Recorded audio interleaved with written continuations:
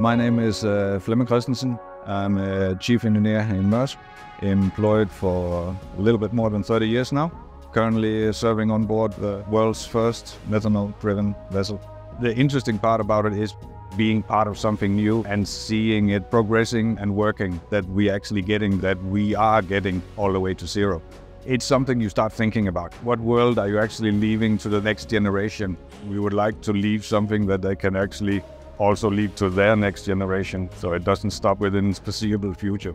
Until now, a couple of weeks have passed since delivery and where we took over the vessel. We bunkered biofuel, we bunkered methanol, so we are ready to go 100% green.